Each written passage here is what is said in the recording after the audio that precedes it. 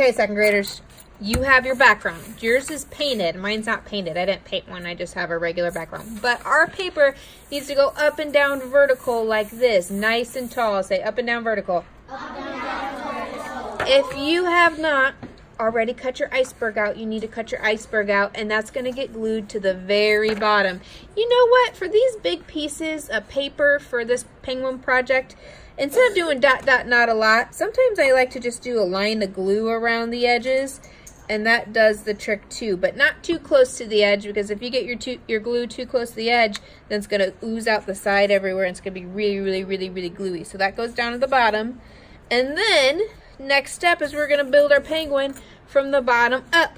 We're going to do the feet in your table caddy. There is a piece of orange paper like this. It looks like a rectangle. Your first step is to fold it in half like this, like hamburger style. If you fold it like this, that makes a hot dog bun. We don't want a hot dog bun. We want a hamburger bun because we're going to make two little feet out of this. Give it a nice crease like this. And then you're going to take a pencil. I actually think I'm going to do this in Sharpie so you can see what I'm doing, because a lot of times you can't see what I'm doing if I do it in a pencil. You're going to find the open end. There's the open end. There's the folded end. And you're going to point it up like this, because we're going to draw our feet. You need a really big foot. So don't do a tiny little foot like this. That's a tiny foot. I'm going to flip it over and try it again, because I need a big foot. So I'm going to start with a slight diagonal line. It's okay if it's vertical on one side, and then I'm going to do the same on the other side. In between the two, this is where you get the feet. I need two triangle humps. Watch this. One. Actually, hold on. No, sorry, just kidding. Three. 1, 2, 3. No, I think I meant 2. It's okay. 2 or 3. Either way, see, I just gave myself 1, 2, 3, 4 little things, but I meant to do 3. That's okay.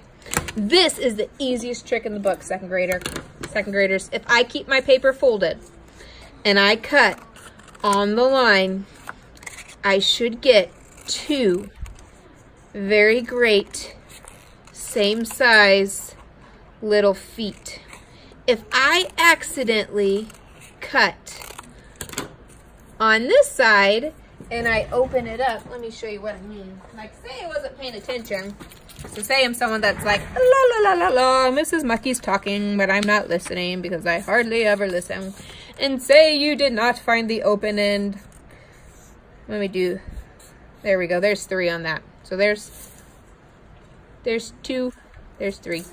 And say you weren't listening and you were like, la la la, it's folded, I'm going to cut it out and I should get 2 of these same little cute penguin feet. And you go and you're like, oh, what? This is not 2 cute little penguin feet. I must have cut on the wrong side. Evelyn, what's an easy trick to get 2? You do it on the other side. Well, I've already cut it out. Now I have one shape. Lolita, what's a very easy trick? Cut it in the middle. Yeah, just cut it on the fold, and guess what? Now I have 2. Easy peasy, lemon squeezy. Okay, let's get back to the iceberg. So, feet are going to be standing on the iceberg. I would not glue these all the way down here because this is the side of the iceberg. That might look a little silly if your penguin is somehow standing on the side of the iceberg. So I'm going to make my penguin standing right on top, just like this. Oh no, that's okay. It's all good. It's so good. Okay, we're building them up from the feet up. Next step is you have a large black piece of paper like this. It needs to go vertical up and down. Which way does it need to go? Vertical up and down. You're going to do this with, Callie, you're going to do this with a pencil. I'm doing it with a white crayon so you can see what I'm doing. You'll be able to see with the pencil. This is for the penguin's body, the big black part.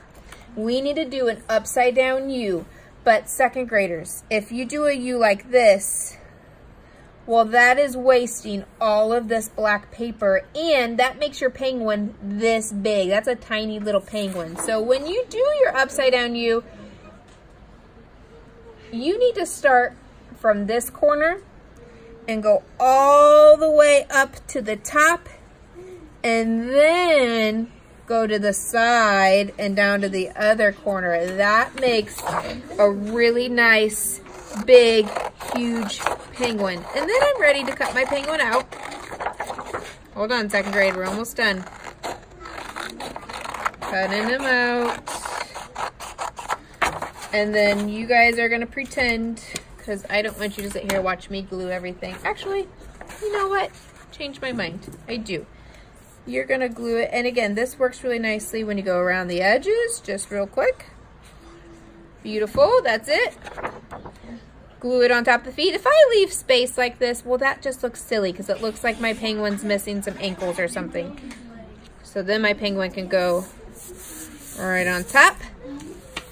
Last step for today, if we get time for it, is I have a smaller piece of white paper. It needs to go up and down vertical. Which way does it need to go? If you make it go this way, it's not going to make a very big white belly. So this is for the white belly for the penguin. You guys, same thing. If you do it upside down U that's that big, well, that's a very tiny belly. So I'm going to flip it over. And I'm going to go from one corner up, all the way to the top. And to the other side and back down. And then, oh, hey, second grader, check yourself. Voices are off. Then when I cut it out, I should have a really big, nice belly. And same thing, you guys, for these big pieces, if I take my glue and I go right around the edge, I get a nice glue line. And then this can match up with the bottom right down here. And then I get a really nice belly. And we'll do the face here next time, and we'll give them some fins next time. And that is all.